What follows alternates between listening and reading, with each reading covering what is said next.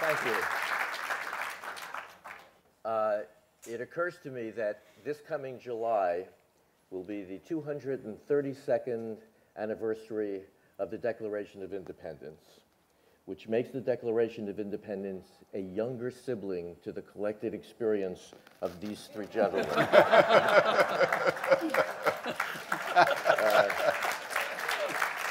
So you certainly wouldn't know it to look at them or to hear them work. Their resumes are amazing. I'm just going to hit a few things because one of the things that strikes me is how much these three gentlemen have in common. They are all pianists, of course. They are all composers.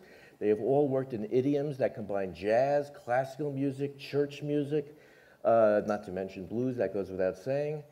They are all people who have worked outside of jazz and other media. They have been involved in radio, television, but I think the thing that I sort of want to focus on just for a minute is very often in jazz there's a virus that goes around that really dedicated jazz enthusiasts resent someone who achieves great popularity. There's a lot of popularity here on this stage, and it's one of the things I most admire about them because they have taken jazz to areas that very few musicians have managed to take it. To begin with the baby of the group, I was in high school when the In Crowd came out, and it was amazing because it's a piano trio. You know, there's no strings, there's no voices except the shouting, and in those days the top 40 was just all rock and roll. And Ramses Lewis cracked it, and he kept cracking it, and he became an important radio and television figure. He's written for every kind of music. His technique is awesome. And that seems to me just to be a major achievement when you can keep the audience that doesn't spend its entire life memorizing solos, still loving the music and interested in it. Billy Taylor, I've known for a very long time, but I feel like I've known him much longer because the other thing about high school is that when 3 o'clock came, the few of us who were jazz fanatics ran to a radio to get WLIB, where Billy Taylor was broadcasting. I mean, there wasn't a lot of jazz on radio. And Billy Taylor, Dr. Billy Taylor, had an ability to be enthusiastic and to be contagious in his enthusiasm. And man, I bought a lot of records because of you. But then, he's a wonderful composer. He wrote, I just learned in the 1950s, one of the tunes that became emblematic of the civil rights movement, especially after Nina Simone recorded, I Wish I Knew How It Would Feel to Be Free, and a lot of other great tunes, Abiento and Billy's Beat. But he has almost single-handedly kept jazz alive on, or at least he was the first, certainly, on radio and then on television. I think everybody has seen him and everybody has enjoyed watching him. Dave Brubeck, my goodness. Dave Brubeck is one of those people who generations have come to jazz because of his music. Certainly mine did. It was Take Five and Blue Rondo a la Turk. And an earlier generation, it was the Duke and In Your Own Sweet Way. I'm talking about popularity, and yet when I go back and listen to Dave's early records, it seems like he does everything possible to avoid popularity. I mean, go back to Oberlin. They're all like 12-minute tracks, completely improvised. You can hardly hear the original tunes, and yet they're completely irresistible, and audiences love them and have been loving him ever since. In 1958, Dave was one of the people who became one of the State Department representatives. He took a tour to the Middle East and the Far East. And a few years later, he and his wife, a truly gifted lyricist, Iola Brubeck, wrote a remarkable show about that experience called The Real Ambassadors. And that's sort of what generated this afternoon. So please welcome these three wonderful, wonderful men. Thank you. Thank you.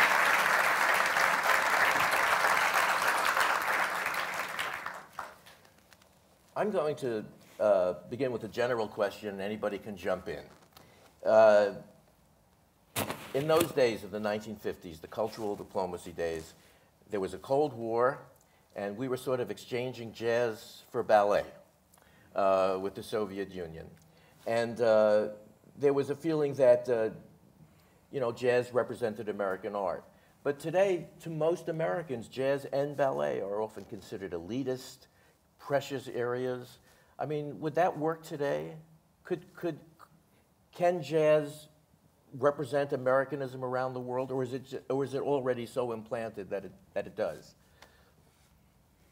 Anybody?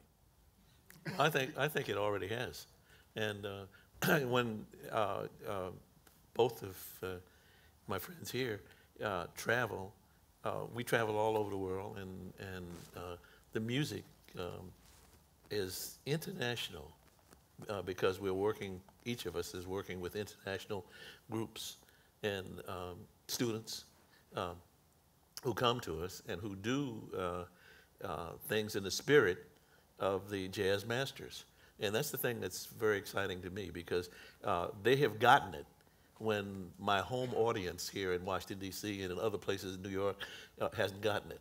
And you know, these are kids who come from Russia, come from, just name the place, they come from there, and they have assimilated so much of our, what we do when we play jazz. It is universal now in terms of being all over the world. Mm-hmm. I don't know why most people, you excluded in this, don't write much more about this, because every time I read something about jazz, they tell me it's dead, and I'm getting in with young kids who are keeping it alive for me anyway, mm-hmm. and doing wonderful things and adding so much to what we all do, and we all do that. Dave, you won't remember this, but the first time I ever spoke with you, I was just out of college and I was doing an article for Esquire about young musicians. And I was given your number, and you were working in Vancouver. And I phoned you, and you were very animated, and you were talking about how great these young players were. And after about 2 minutes, you said, "Where are you calling from?" And I said, "New York." And you said, "This phone call must be costing you a fortune. Hang up and I'll call you back." I'll never forget that. And we were on the phone for a long time. Do you still get excited when I mean, you guys grew up, Ellington and Tatum and Parker. Do you still get excited when you hear the young players? Very. And last night, I was so impressed with a jazz trio from Poland. And it made me feel so great because they were so tremendous. And they were influenced by us, and we by them. They all seemed to love Chopin. They played a lot of Chopin, and then would turn it into jazz. And they ended the program with a piece I wrote in Poland in 1958 called Dziękuję, which means thank you. And I played that as an encore after we'd played 12 concerts. And they played it, so I thought, well, it's come full cycle. Yeah. I played it in Poland. They're playing it here in Washington, D.C. That's wonderful. Well, I sort of have mixed emotions, because 1950, I was 15 years old, and I was just beginning to ask questions about what is this music called jazz in terms of performing it. But the high school that I went to, there were many kids in the high school that were walking around singing Charlie Parker solos. And they were humming Lester Young solos. And when they filled out the yearbook, who do you like? Billie Holiday's name was there. And these are 15, 16, 17-year-old kids. So while jazz has become international, and while, yes, there are universities graduating youngsters with degrees, it is no longer the music of the folks, music of the folk. When I was coming up, it was. When people went out on a date, average people, I mean, truck drivers, whoever, just average people. We're getting dressed, honey, we're going to hear a little jazz. Or we're going to go dance. We're going to dance to jazz. And I believe it is still music of the folk. but many of the folk are not participating, especially in the inner city, the high schools. And many of us are doing work in that regard. So while we're winning some on the international scene, which is great, it is America's contribution to the world culture, we're losing at the 16, 17-year-old inner city. Now, I'm from Chicago, so yes, Chicago suburbs, all the cool schools have their jazz bands in the suburbs. Right. But 99% of the kids in that area, 90%, are in the inner city. And they don't have their jazz bands. There are those of us that are putting together groups to go out into the schools to do something about that. So I think the future of our music is in good hands because, yes, there are hundreds, if not more, of schools, universities, and colleges graduating young kids. But I think it can be better served if it, once again, could be music of American folk, the youngsters. I think many of our stars from the 40s and 30s did not come from universities. Right. They came from gospel choirs, and they came from the neighborhood, and it was truly music of the folk. I want to ask you about that. Now, you guys all have degrees and all kinds of education, but nonetheless, you learned by doing. You were out there playing with the masters. How can the same experience be equaled by young musicians in universities all over the country doing the same, memorizing the same solo, doing the same homework, basically learning it that way? We have a dilemma here. Okay. And the dilemma is, as I mentioned a few minutes ago, we are graduating kids that can play. My goodness, they can play. But they play at special occasions and special events put together for them to come to perform. When we were coming out, especially in Chicago, where I came up, and here too, there were 10 or 11 clubs, bars, little joints on the west side. There were 12 or 14 on the north side. There were 20 or more on the south side. They didn't pay a lot of money, but some of these very youngsters that we're talking about, after they learn the fundamentals, or while they learn the fundamentals, they could go somewhere and stand up in front of some folk and try their stuff out. And sometime on stage with a master, sometimes not. Our group, we put together 3 guys, we're all, well, it was 7 to begin with. We were all sort of the same age, but we got the opportunity to try out our ideas and develop our own voice. And I think the health of our music and the future of our music has got to come from people who put together the knowledge and have done the hard work put that together with experience before you get to Carnegie Hall, before you get to Kennedy Center, before you get to the Blue Note in New York, et cetera. And we don't have that. There's a big gap from graduate from college with a piece of paper and Carnegie Hall. Yeah. Big gap. Dave, this is true certainly of all 3 of you. You have immediately recognizable sounds. 2 bars and you know it's Brubeck, it can't be anybody else. I remember years in the 60s, Buddy Tate in an interview, he was asked, what is the first thing a young person has to do to play jazz? And he said, find your own sound. And, you know, today, is that still possible? Do you hear that? Are young musicians coming along that you can say right away, there's a thumbprint right there, an unmistakable sound? Not as much as when I was a kid. Although we did want to copy the great players, I got my own sound when I was young and tried to copy Art Tatum and knew that I couldn't and no one else could. So you better find your own niche. But I did go in my own direction, and part of it was because of World War II. I was removed from the jazz scene for 4 years. in Europe and places that I was. When I came back, I couldn't understand, what's this? Music is so great and so wild. It's so big, but I better go my own way. I can't catch up with all I've missed.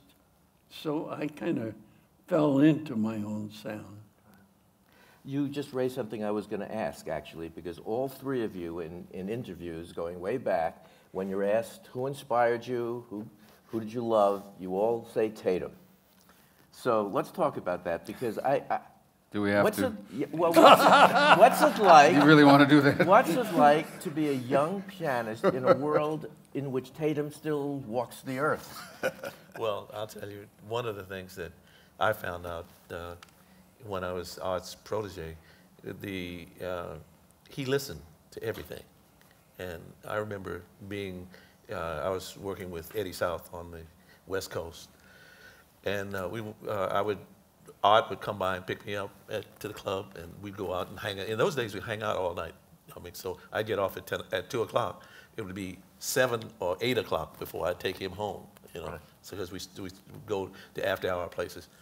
And he would go to these places kind of like a terrible dive, really. It wasn't very nice. And here's some guy that played the piano, and I didn't think the guy played too well. You know, I said, why are we wasting time with this guy? And so Art would never say, no, let's go. We're going to the same club and listen. So one day after we had spent the night listening to this guy whose name I can't remember, thank goodness. At any rate, what Art said, remember what he played last night? And Art sat down and played something that sounded very familiar. I had heard the guy play it, but didn't sound like that, you know? And what Art had done that I couldn't do, he listened and he heard things in this guy who was he was a blues player, and he played really funky things and very repetitive and in between boogie woogie and something else and R&B or whatever was going on in those days. And so I heard whatever he did, he got something was exactly what he wanted to hear in terms of what he wanted to do with a blues lick or a bluesy jazz lick or what. I don't know what it was really, but it turned out to be the very Tatum-esque kind of thing, and that was what he heard in this. And I heard it after he played it. I heard that, but I didn't hear hear him do that. Right. You know, the way you did it. Was it intimidating? Yep, it was kidding. Of course, yeah. Art was very. I remember I brought him an arrangement one day. I said, I was still working with Eddie South. I said, I just made this arrangement for Eddie South, and I'm really proud of it. And I sat down and I played "Willow Weep for Me." Well, I did some harmonic things in it. And I was very proud of it. And this is my mentor. I want to impress him, you know. And so he listened. He said, well, there is a record of Art Tatum playing "Willow Weep for Me," which he got from hearing me play it. It doesn't. You wouldn't know anything. You wouldn't know anything. I know it because I know what I played for him. But this is what he got from me playing that. He was a genius and really so unusual in terms of being able to hear things that were ordinary things, but hearing something beyond what I could hear in those days and making some music out of it. Hank Jones once told me that the first time he heard a Tatum record, he thought it was one of those gimmick things where you had overdubbing. Can you remember your first response? My first time I heard Art Tatum, I was 12 or 13 years old. My dad was a piano sound lover. He loved piano players, and of course Art Tatum. So he brought a 12-inch 78 home, and I forgot the name of the song. But first of all, I thought it was two piano players, Mr. Art and Mr. Tatum. And when Dad said, no, he called me Sonny, no, Sonny, that's just one guy, my heart started. I mean, how could one person do that? By then, I had been steeped in classical music. You know, so I had been listening to classical piano players. It wasn't like I hadn't heard intricate piano playing, but it was something about what Art Tatum did that scared me to death. Literally. Okay, now, I put it away. I wouldn't listen to Art Tatum for another 2-3 years. all right, now let me ask you the political side of this, which is that we know that Art Tatum is one of the absolutely majestic figures in American music, 20th century music. What percentage of Americans have ever heard of Art Tatum? 1% maybe? Less. Yeah, less. Less than 1%. Less. Why? What are we doing wrong? Well, one thing that we're doing wrong is that we are bombarding the ears of everybody with garbage, and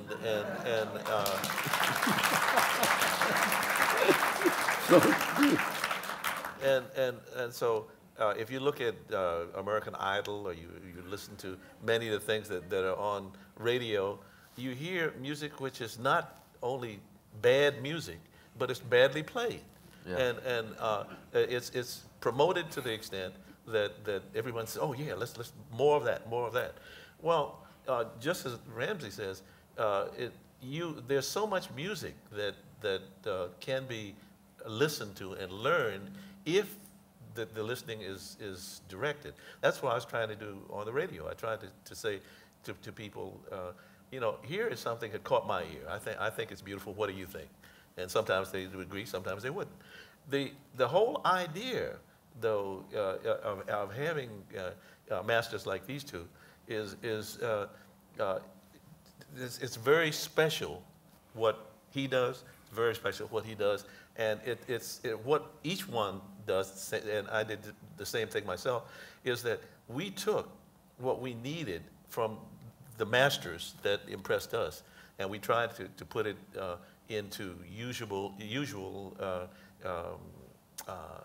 music. So my music and David's and Ramsey's is you can hear the melodies in it because that's what we intend for you to hear on certain things, not everything, but in everything, the ones that we want you to hear, you really hear a melody.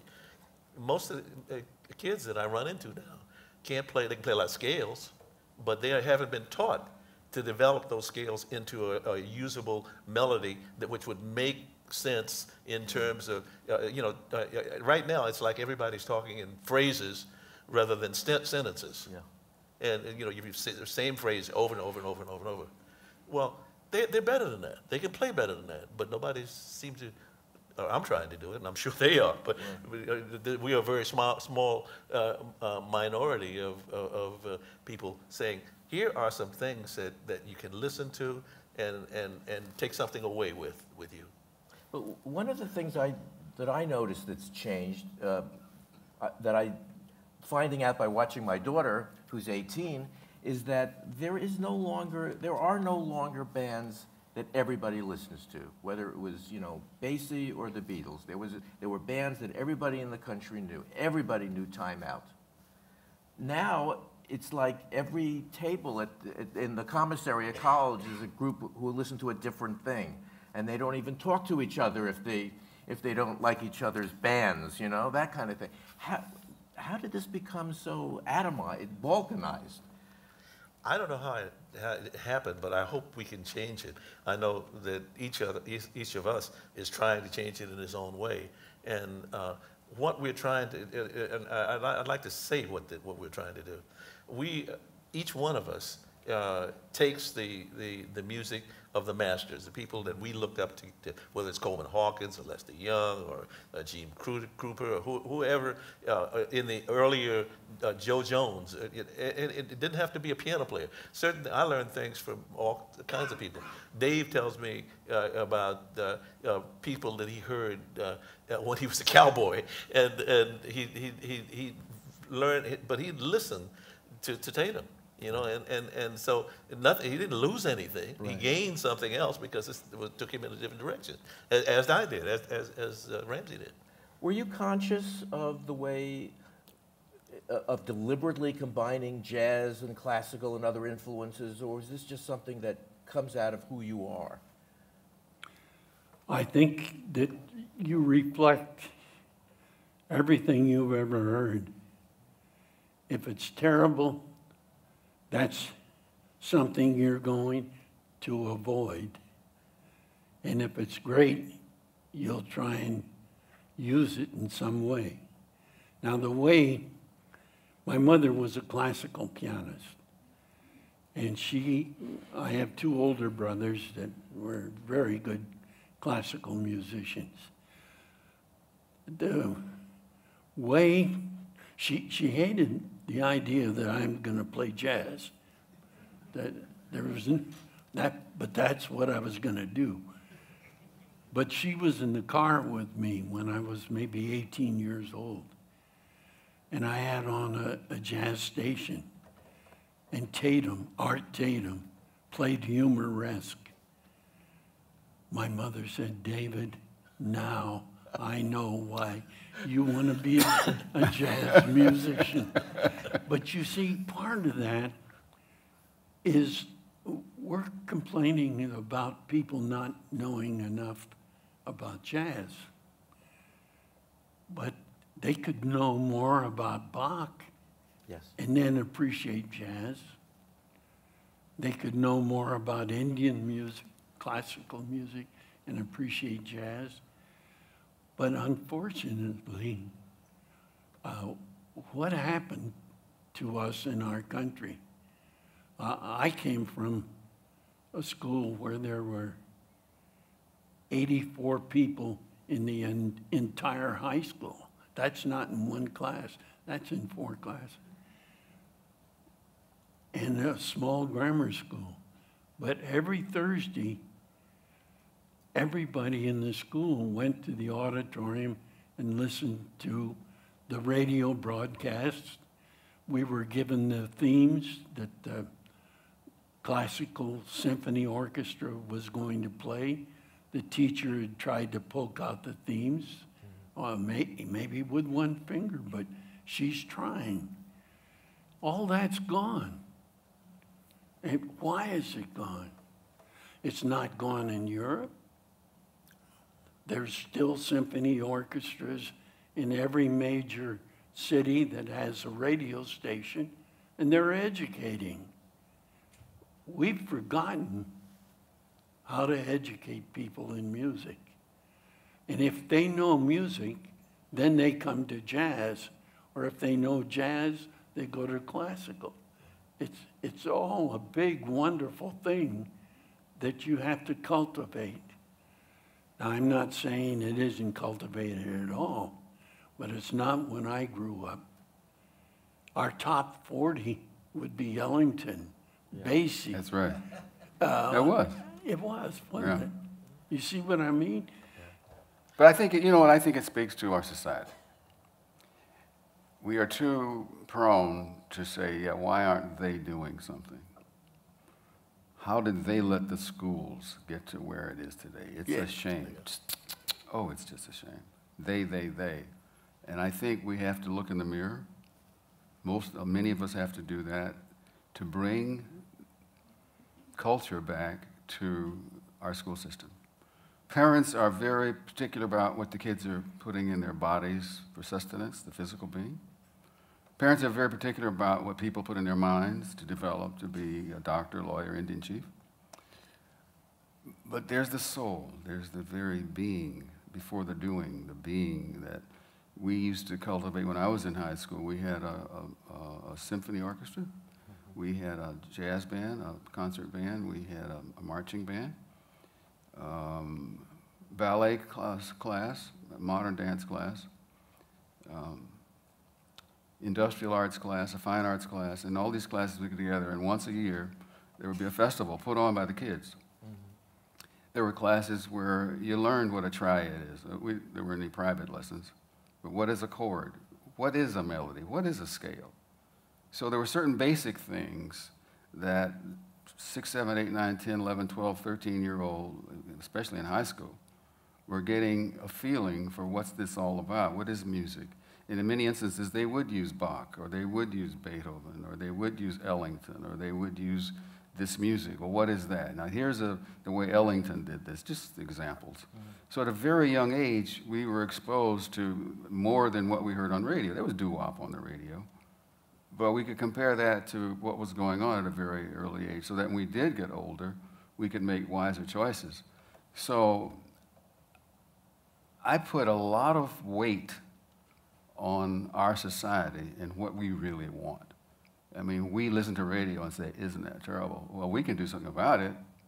You know, when the license comes up for these stations renewal, and I'm on radio, you know, people in the community say, you're not serving our community. There was a time when the FCC's responsibility was to make certain that broadcasters served the diversity of the community. That's right. That doesn't exist anymore. Doesn't exist anymore. We allowed them to not do this. I was on NPR when they allowed that. When they went to all news instead of the variety of things that they were given money from the government to do. Mm-hmm. They chose not to do that. But we didn't, just what he said, we didn't complain. It happened, and everybody said, gee, that's terrible. I remember, you know, fans complaining when New York lost RVR. That's right. That was a terrible thing. I mean, to think that there's not a commercial jazz station in New York.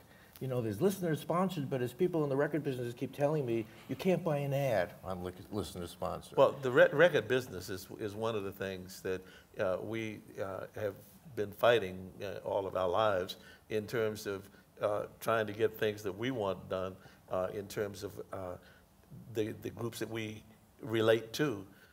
Record business has been the problem. When Capitol Records brought the Beatles in, Nat Cole, all of the major, Nancy Wilson, all of the major artists that were on Capitol Records, and I was a very low in that scale. We were all, and nobody got anything pressed but the Beatles. They didn't press anything else. Somebody told me once that Nat Cole was a famously even-tempered guy, and the only time they ever saw him get really mad was when he called his office and the receptionist said, Capitol Records, home of the Beatles. Yeah, that's right. Because he was one of the people that helped Capitol Records become Capitol Records. That's right. Sure. Well, we have to remember that there was during this period, radio stations, television stations, and record companies, Columbia Records, made a lot of money from Barbra Streisand and others, but there was a certain percentage of money put aside to put forth classical music, to put forth jazz. And the advertisers on radio, same thing with radio, there was a certain amount of time put aside to play classical music, play jazz. But the record companies, the radio stations, and the television stations found that there was so much more money to be made that it became smaller and smaller, the amount of money put aside to perpetuate good music. And we are where we are now, and that is advertisers totally control media. I won't go into record companies at this point. That's another story. I want to ask you something, though, because there's been a lot of discussion here. We've been jazz and classical. Did you have a moment in your life when you felt you had to make a decision which way were you going to go, or did you sort of always? No, I never had a moment in my life. There were moments in my life where others tried to make me make a decision. But I still love classical music, as well as jazz, as well as gospel music, as well as other kinds of music. Right. It's about the melody, it's about the chords, and if I resonate with that piece of music, even if it's just 8 bars of that song, I don't care where it came from. So I've never made, to this day, and the reason I said there were people, when our trio first started getting very, very popular, there were those that said, you know, well, what are they? Are they jazz, or are they pop, or are they? And for maybe 10 minutes, I looked at that, and I decided that whatever I am, I'm comfortable with that. And it's a wonderful life. Yes. Well, Ramsey had one of his biggest hits right here in Washington, D.C. That's right, it was. Yeah, sure. What was that? Well, the in crowd took off here. Sure. Oh, that was recorded here? Right here. It was recorded here I didn't realize that. at the Bohemian Caverns. Yeah. Now, how did that happen? How did they take a trio performance from a nightclub gig and said, we're going to put it on a single? I know. Well, in those days, I think we followed Johnny Griffin. John Coltrane had played the Bohemian Caverns, Thelonious Monk. I mean, it was the place to play. And so much so, we wanted that name on an album. So the Chess Brothers said, when you guys play there, we should record there, because, you know, Bohemian Caverns. And we had the album songs, the list all made out. And we had some Ellington and some semi-classical stuff. And we thought, in those days, we called it meat and potatoes. And these are the meat and potatoes. We need a dessert song. Mm-hmm. And what's the dessert song on this one? And somebody said, have you heard I had not heard the in crowd, Dobie Gracie, but LD and Red, the bassist and drummer, had. And so the decision was to put that on, and we just figured it was just a little ditty. Right. Fun piece. And lo and behold, all our original songs in the Ellington, which was widely received, were fine until we said, oh, we're about to end the set, and we haven't played this new song. And we played that new song, and when you hear it on the record, that was not contrived. I mean, we were just so surprised that people at the Bohemian Caverns, the home of straight-ahead hard jazz, lost it. They wanted to hear that? They beat. totally lost Yeah. it. But that's what he was saying a moment ago about jazz and the community. U Street was where the community was, and what he was playing was for an audience in that particular neighborhood. Yeah. And that was what that audience danced to and partied to, and that's what we've lost. This is precisely your point. That's what we've lost. Yeah. We have everything that either any of us plays, you can somewhere along the line you can dance to, because that's the way we grew up with it. You don't have to be, you know, one of the things I had to say to kids was, listen, I want you to be aware of two things. I want you to be aware of the fact that you pat your foot, you know, and sometimes you can clap your hands. You know, those two things were in my community. Okay. I mean, not that simple, but that was all was there. It was in Chicago. It was in the West Coast. It was everywhere. That no matter what you did, that kind of feeling was there. You don't have to now. You can see the kids in anywhere doing that because they learned that lesson. Right. But they haven't learned where it came from. Okay. And then on the other hand, there's this guy who writes pieces in 9/4 and 36. Yeah, but you know what Dave does? I'm gonna let you talk about that, Dave. And you raised this issue. The three of us believe in melody and lyricism. And I think no matter how intricate you get with the time signatures or whatever, that's right, if there's something melodic about it, there's something that brings people in that didn't take jazz or music 404 or whatever it was. And Dave's music is very melodic, no matter how intricate it gets. Yeah. Is it true that Columbia was nervous about releasing Time Out?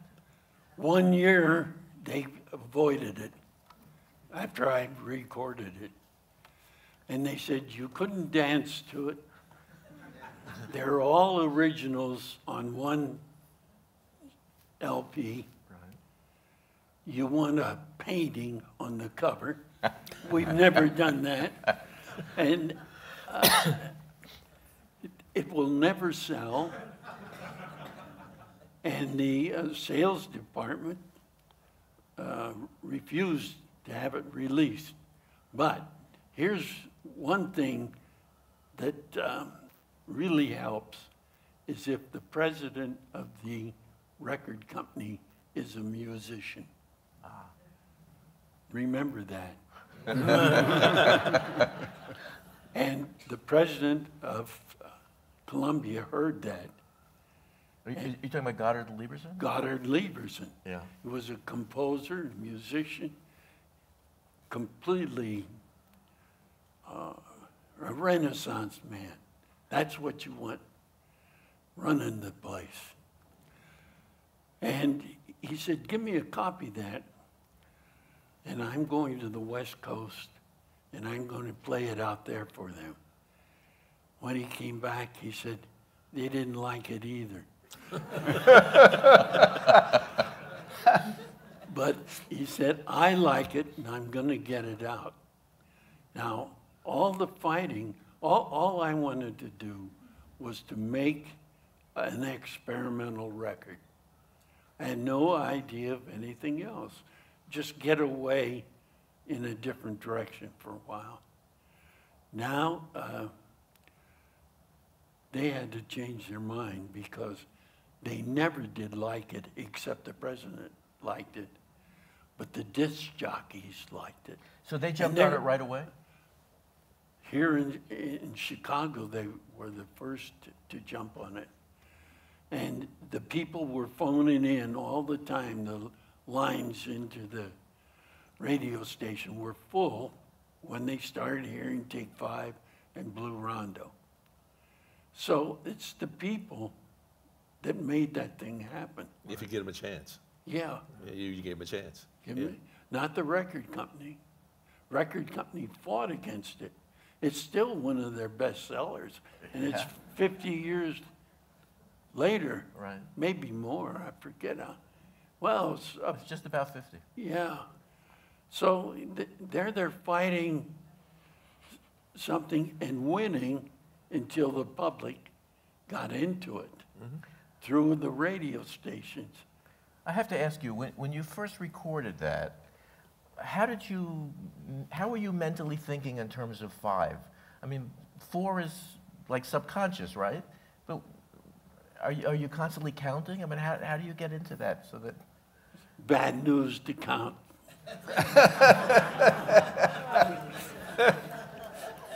My drummer, Joe Morello, started that beat. Ka-chung, boom, boom, ka-chung, boom, boom. And I told Paul Desmond, while I heard him improvising, I said, write out some of your ideas, bring it to rehearsal. And because we can do something in 5. You know, people were dancing in 5 in Detroit. I saw the whole ballroom in 5. They didn't know it was 5.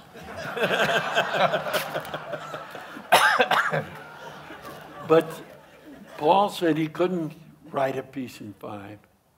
And I said, well, didn't you write anything down? He said, well, I wrote a couple things. Let me see them.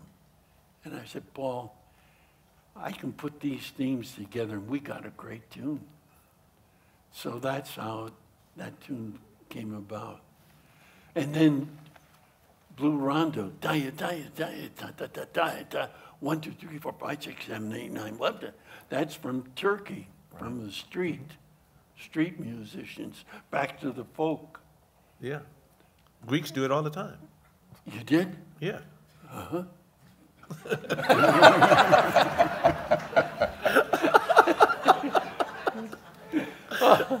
So, yeah, you can't be controlled by a record company too much, or they'll kill you. Do you ever, after all these years, just think, I can't play that tune again? Never. No. I wish I were playing it tonight, but I'll have to wait. You never played the same. Yeah, right. Yeah. Yeah. I don't know why people think that if something is good, you get tired of it. That's the one thing that having something which is catchy and singable or danceable or whatever, that's why you do that, because it does want you. Let me hear that again. Let me play that again. Whatever. But they always say that about jazz musicians. I mean, no one would go to Yo-Yo Ma and say, "Do you ever get tired of playing a Bach? Right. Don't you get tired?" I got to tell you a story. Artie Shaw once told me that he was playing in Philadelphia shortly after Frenzy came out. Frenzy was his big hit. And he had on piano Dodo Marmarosa. Oh, yes. Some people will remember him. Yeah, sure. And he was a bit of a character. And Artie said they were into the first set, and somebody in the audience said, "Play Frenesy," and he said, you know, of course, and they played Frenesy. And the second set starts, and somebody comes over, and he thinks, oh, this is going to be all night, and he plays it a second time, and a third time, and Marmarosa said, if we have to play that damn tune one more time, I'm leaving. And sure enough, at the end of the night, they had another request, and they played Frenesy, and Dodo got up, and Artie said he never saw him again.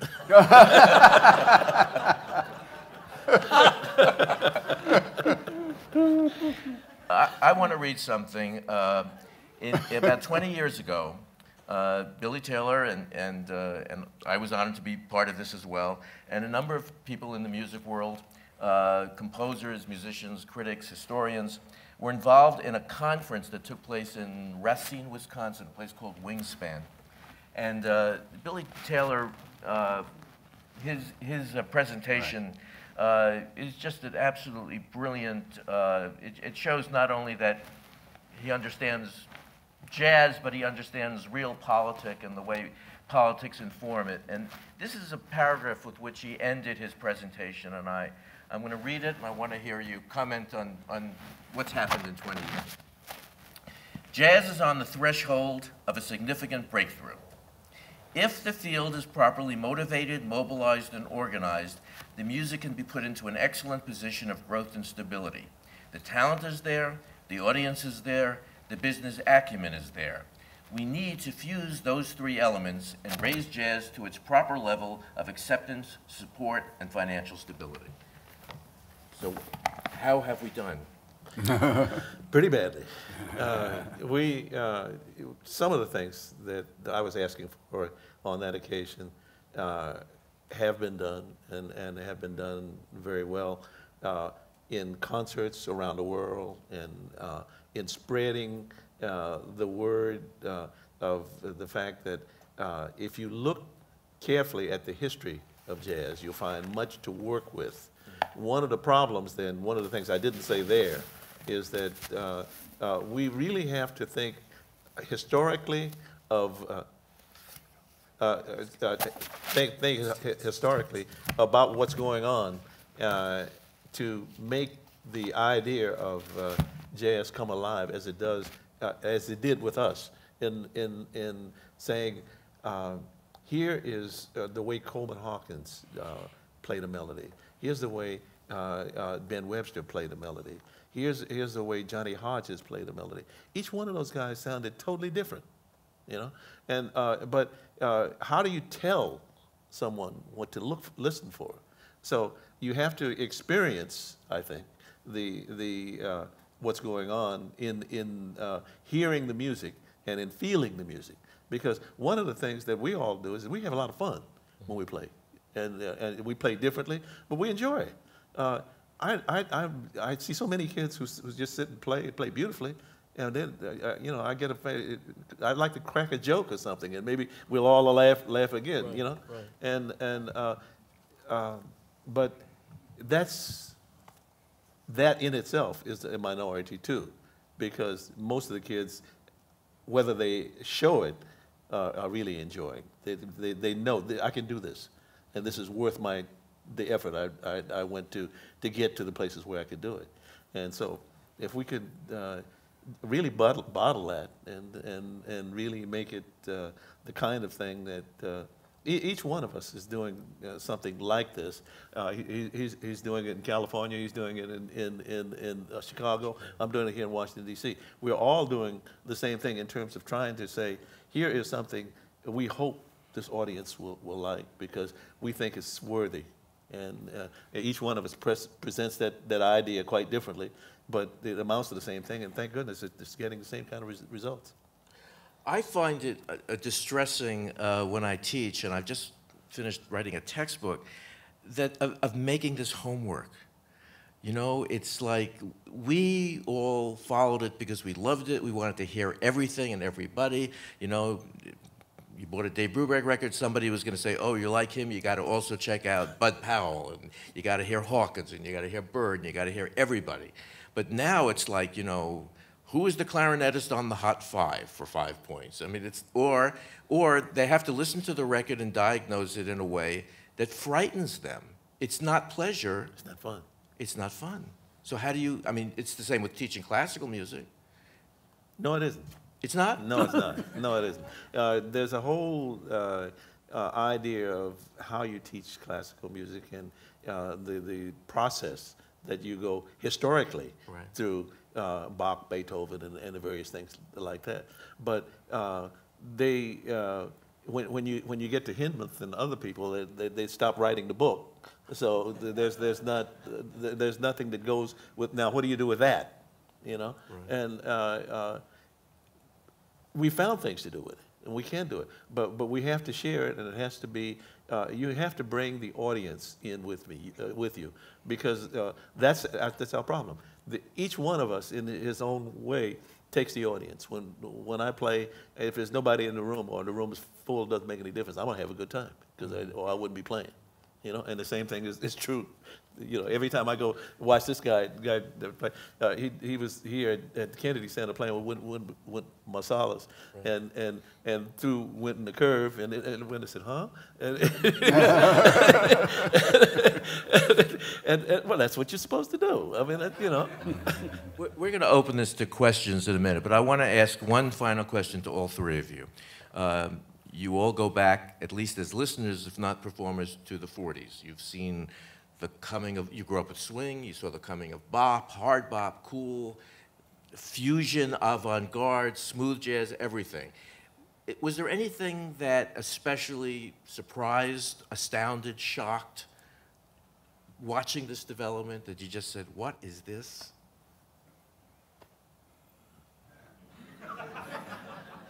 Well, I think it's the trees and the forest. I think being a part of it, I didn't segment it like that, realizing that we were coming out of the cool, going into the post-bop, and out of the post-bop into the contemporary.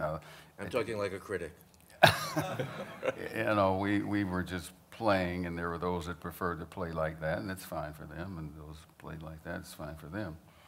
So no, for me, there was no point during the last 52 years of my performing that I could say, well, it was 1942 or 1978 that I noticed, and therefore it was, wow. I can't remember that. Dave? It all goes back to Art Tatum.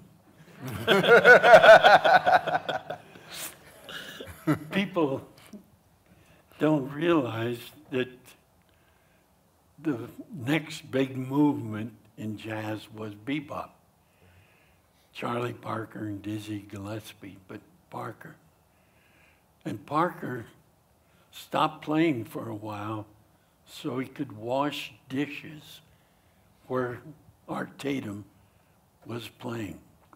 Yeah. So, just, it's still a development, and Art Tatum probably was influenced by Jelly Roll Morton.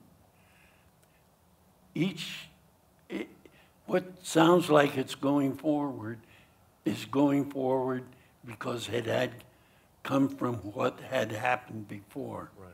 But you sort of had to think like a critic a little bit because you're on the radio. Yeah. You have to make your choices. You have to be aware of everything that's going on. Was there ever a moment when you said, we're on the wrong track? Or when you heard somebody and said, wow, this is exciting? Well, yeah, I've on many occasions said this is very exciting because different things happen. For instance, when Cannonball Adderley began to play his version of bebop, that was quite different from what Charlie Parker wrote and what he played. But he was going somewhere else with that. He acknowledged. He said Bird was the one that really changed me. That's what I'm listening to. I felt on my website now. I've got a thing that he says that on because I played it for someone and they said, well, oh, I didn't know that. It's from a show that we did, and he's talking about bebop, and he's talking about how he plays melodically and how he does other things, and keeping the fact that he's trying to move forward. He's not saying it's got to be very different. It is very different, but he is not saying I'm going to consciously make it different. But what he's saying is I'm trying to make it sound like me. Do we have any questions? Would anybody like to address? Here we have a gentleman. How is the biggest venue for music right now is the internet? How is the internet changing jazz, or what's the impact that you see on jazz from the internet? It's making people listen to more, a wider variety of things. Unfortunately, the problem with the internet is the same. It's a little different from radio and television, but in the internet you get so much, and you get so unless you have somebody guiding you through all of that maze of things, it's kind of difficult because you are bound to miss something, unfortunately. And there's no control, as so much of our music is, we're not paid for it. Well, there's that. One of the things that I think has had some kind of an impact is the LP was very human in terms of the amount of music it provided. I mean, anybody could listen to a 20-minute side, and then you turn it over. And with the CD, because they raised the prices, they thought they were doing you a favor by making every CD 75 minutes. And most people can't listen to 75 minutes without glazing over at some point. So now we're back at this situation where people just download tracks. But that's because of programming. If the people who put out the record were not so greedy, they could program, as what Ramsey was saying. You program something so that you can listen to 2 hours of music if you program correctly. Exactly. Yeah. We would put out our LPs in those days, and CDs, as far as we're concerned. One song is there because this song is there, and this song feels good because this song feels good, and it's like a concert. So by the time you've listened to 60 minutes or 57 or whatever it is, Right. It's presented in such a way and it's programmed in such a way, hopefully it keeps your attention.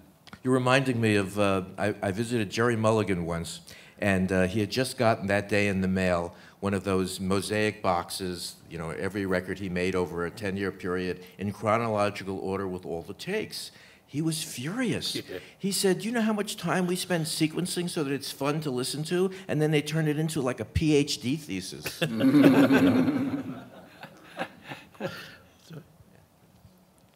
Hi. As a native Washingtonian, I enjoyed so much listening to Dr. Taylor about the early days and the U Street corridor, going to school, I guess, in Dunbar. Tell us a little bit about that and how you got your start at the Howard Theater. If you could share some of that with us, I'd appreciate it. Well, the Howard Theater was the place where I could hear all of the music that was current when I was growing up. I mean, I heard Chick Webb, I heard Jimmy Lunsford, I heard Mary Lou Williams, I heard everybody that later became an influence on me. And this was just in my neighborhood. This is what I was talking about earlier. This was in my neighborhood. It was something that was as natural as walking down the hall, because I would go to the Howard Theater on Friday, or on Saturday, actually, because couldn't go. It was better to go and be able to stay and than have to go home quickly. But and it only costs 15 or a quarter or something like that. And I heard, I saw a movie, and I heard a band and a show. I thought for 25 cents, that's pretty cool.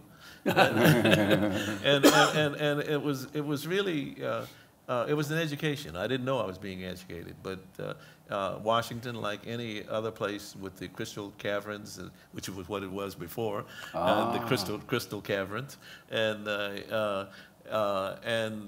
there was so much here that to top what was going on here, I had to go to New York. Because there I could hear all of these things that I heard, like at the Savoy or in other places, because that was the larger part of the community that we were talking about. And the one thing about it, this was a time when everything here in D.C. was segregated. So we were, where I went, anything I needed was right in this very small corridor.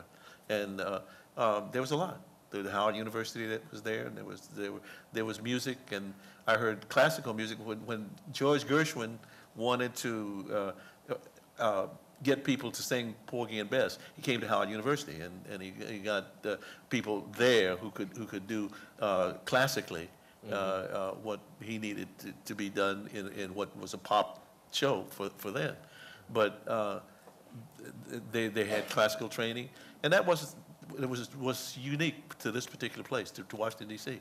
Most people who live here don't know very much about that, and we're trying to educate them a little bit, hopefully. You're very associated with Chicago, but is it still true that to really have a national reputation, you have to come to New York, or is it? Not in my case. I mean, I don't mean. Well, aren't you a rare exception? Well, you know, in many cases, musicians went through and still go through that period of local boy does not make good. The local boy must go away and then come back. Right. And so that became the norm. So, yeah, people would go to New York for a lot of good reasons. And then when the record industry moved to California, people would go to L.A. For many reasons, but I don't know if many of them accomplished as much as they wanted to in New York, because it got to the place where there were so many musicians. I mean, there were thousands of piano players, and they couldn't get past the people who lived there with big names like Billy Taylor and Hank Jones, and you name the 50 guys that own the city. Now here comes 500 guys from across the country raising their hand. So it was quite difficult. And for whatever reason, I chose to stay in Chicago. And I think we would have been better off in Chicago and Nashville and many other places, New Orleans and wherever, if more guys did, in fact, stay in their hometown. Or if they did go to New York, come back, rather than end up doing things they didn't want to do because there's just too many saxophone players, too many piano players. I once did a story about a pianist I used to like to hear. I went to college in Iowa, and there was a guy in Des Moines who sounded a bit like Hank Jones. And he said, and I asked him if he's ever worked in New York. He said, if I go to New York, I'm just a Hank Jones imitator. In Des Moines, I am Hank Jones. This is kind of piggybacking on the last question, I think. But Dr. Taylor, obviously you're based here, and Mr. Brubeck and Lewis have had no shortage of time spent playing here. I wondered if you'd had a chance to make any observations about the current state of jazz in the District of Columbia. Say that again. Have you made any particular observations about the current state of the jazz scene in Washington, D.C.? Oh. Yeah. One of the things about D.C. is that you have an enormous amount of music that's being played here, and all of the Kennedy Center and all of the other places that present music have done something a little different. Many of them are playing more jazz than they did before. When I first got here, the Kennedy Center was only doing 4 jazz shows a year, and so we changed that a little bit. And in other places, the people who listen to the music have recognized the fact that we can do a certain amount of things, but there are many things that we have to leave. We don't have the time or the money or the inclination to do some things, and they can do that. And so many people are coming up with things in this area in which they're presenting much broader aspects of all kinds of music, which is jazz and many other things. One of the things that you got me thinking about was the fact that you said I think you were really aiming at the fact that younger people don't get to even hear jazz, much less play it. And this is more a reaction that I had, and you can react to it. But some years ago, I was up late, and I was watching something on cable, and there was this trumpet player playing who knocked me out. I didn't know who he was. Pardon my ignorance, because I'll mention his name in a second. But there were a lot of rock and rollers singing with him at a club in London. So Van Morrison sang with this trumpet player and Elvis Costello, which kept me locked into it because I was a rock and roll kid. And it turned out to be Chet Baker. And I had never heard of him, I had never heard his music, but because of the connection between these rock people that I knew well and admired, and the fact that they were playing with him made me go back and get record after record after record and learn his catalog. I'm wondering if that isn't a direction that might make sense. I mean, we see it with Ray Charles doing an album with all of these other people, more current people singing. Now Tony Bennett is becoming a star yet again, singing with people like Norah Jones and people that are younger. I'm wondering if that isn't the direction that it needs to go, at least in bringing younger people into the jazz scene. I don't think you have to play down to people. I've never done it, and I've been lucky enough to present the ideas that I had to a large audience, both on radio and television. And in both of those areas, I found that people were a lot smarter than I thought. And they really they knew a lot more than I had given them credit for. And so I figured, if I'm negligent in that area, then I must have a lot of competition. There was a concert, and I can't think now what the theme was. It was only either last summer or the summer before, and you played a solo fantasia on a Coltrane theme. Oh, right. Well, I did it on television. No, this was, I think, in was a Carnegie. concert. This was part of a Oh, JVC. right. It was the Nancy Wilson. Right. Right. So it was Coltrane's Dear Lord. Dear Lord. And the reason I mention it is it was probably the most intricate and abstract piece of the entire evening. Oh, well, thank you. And it was superb in every way. but I mean, that's a good example. I mean, if people thought that you were going to just come out and play Hang On Sloopy, nobody here is going to be pigeonholed by a hit. He never did that. I remember, before Brubeck got to him, I got to him, and he when we would do things together, people would come up always and say, "Would you play?" And he'd say, "Oh, not today." And they would stay and just be charmed by the fact that he was playing something totally different from what they had come to hear him. They want to hear him the hits. He said, "Well, no, you came to see me. Here's what I want to play for you." And it takes a strong artist to do this. I wish more people would be like these two guys, because they wouldn't have so much trouble. Well, Dave does with Take Five what I do with the in crowd. I mean, it's like The encore? Well, it gets people to come, but Right. Sure. when people, I don't think Dave nor I would be around, or Billy, as long as we have, if all we played was, I wish I knew how it would feel free and Take Five, and all I did was the in crowd, which was in 1965. Right. But when we get a crowd, we know what we do, don't we? We give them the meat and potatoes, and we give them Take Five later on, and in crowd later on. Hi. Hi, Billy. It's Beth Cole. How are you? And we raised money back in a long time ago for jazz. This weekend in Jacksonville, Florida, where I live now, there is a jazz festival going on. The city sponsors it. It's $10 to go all day.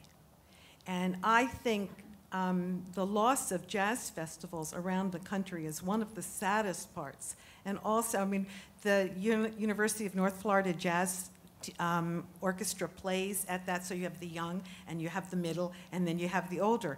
And there's so few any longer where people can go and get free or very cheap festivals. And would you comment on that? Yeah, I want to add to that by pointing out that when I was in high school, for $5, you could be at the Vanguard all night, and Oh, yeah. I mean, kids can't do that now. The prices they're priced for tourists mostly. Sure. So what do you do? Well, Oh, that's a big question she put forward there. Of course, festivals, they have to pay the artist, and the artists have to pay whatever they have to pay, and so somebody has to pay the tab. I think in Jacksonville, maybe, I'm not sure, but in many cities, the city steps up.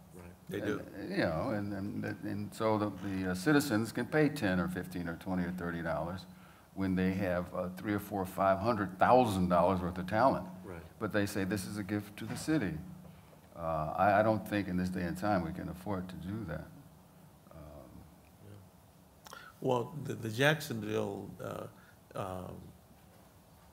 over the years, they've had the longest program I think they ever did at that particular festival was they did something like 20 hours of jazz, or almost close to over 24. I mean, that wasn't over 24. It wasn't a full day. It was almost a full day.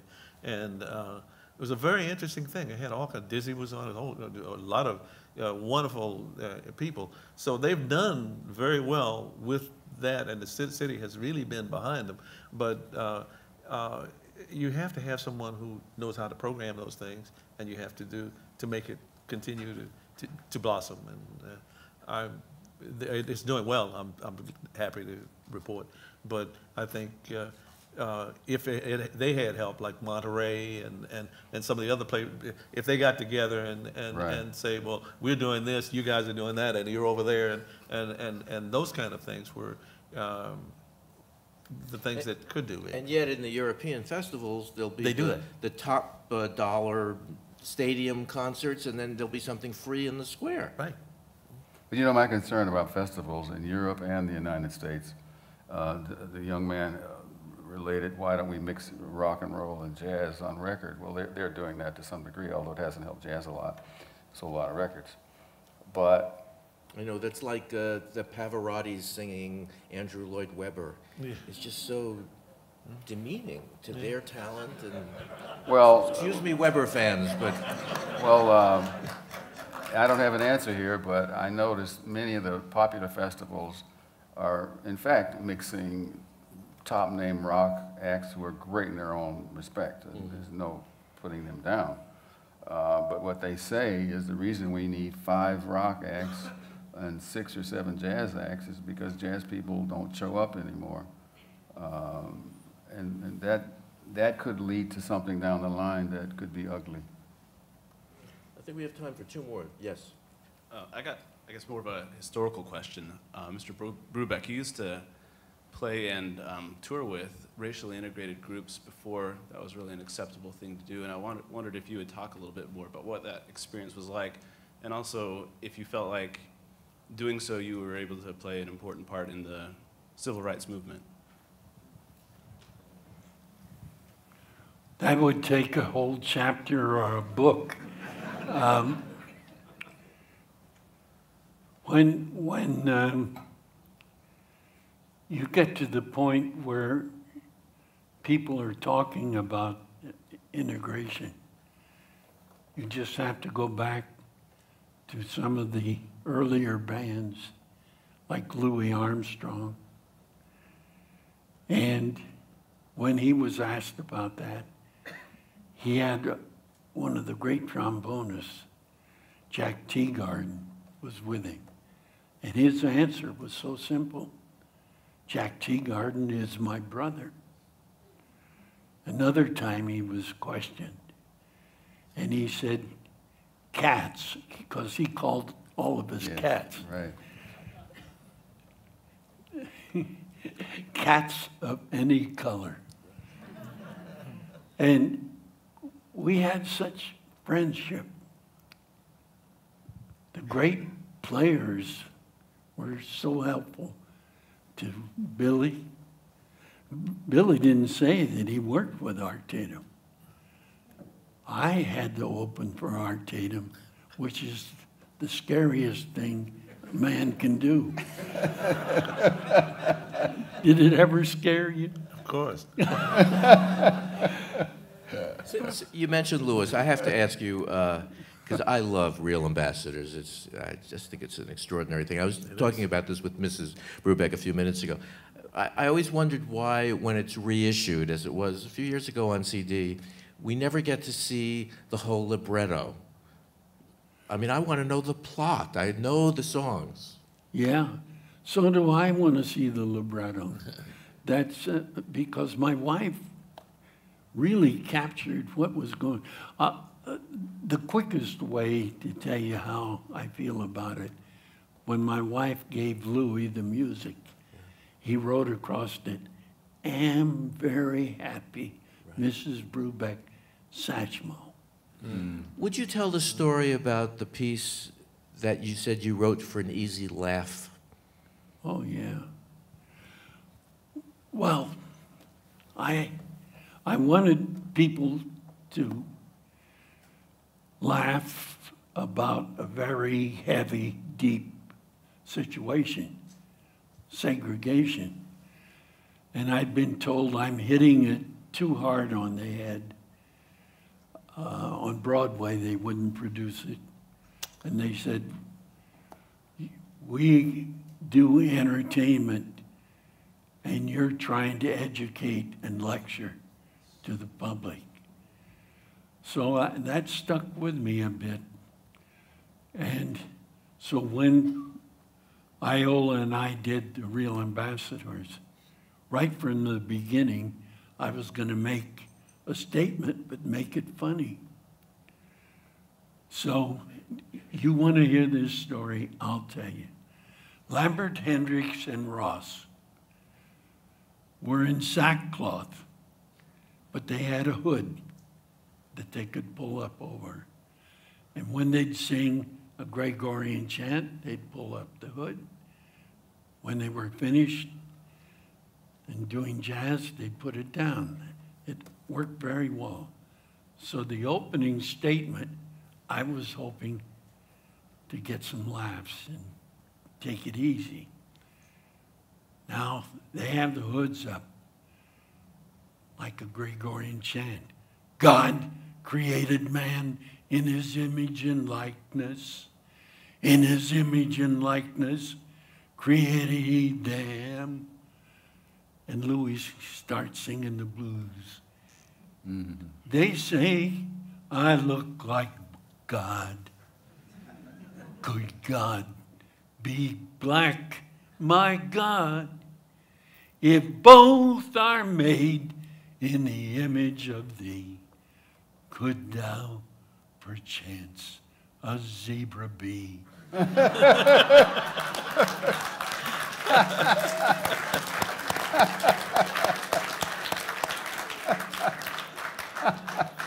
Now there were 3,000 or 4,000 jazz people in the audience.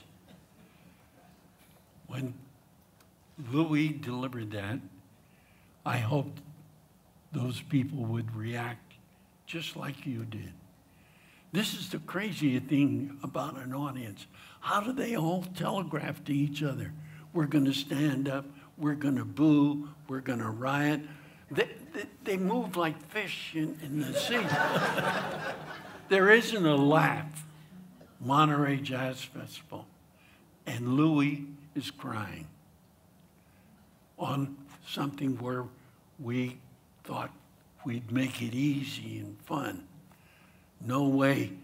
Every time in that piece where we were making a statement, it could have been funny. Louis never went that direction. He was serious. And it just, his whole soul went into that piece.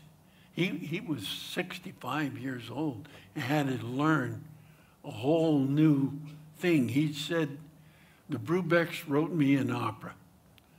Well, okay, that's one of the greatest compliments we could ever get. But it wasn't, but that's how he felt about it. And so many times he had tears in his eyes when we were hoping it could just come down. When we were finished at the Monterey Festival, you have all these people that have just played all weekend, jazz musicians and critics. Guys that hated me came up and were crying. Mm. Critics that couldn't stand me for about 40 years, they finally got the message that night. And Dizzy Gillespie just threw his arms around my wife and I, and he was crying. And it was so moving because Louis was saying what he really felt in his heart. And when God tells man he's really free, no, not me, no, not me. I don't think we can follow that, and we're over time. This has been a thrill for me, and I want to thank all of you for being here and all of you for being here. Ramses Lewis, Dave Brubeck, Dr. Billy Taylor.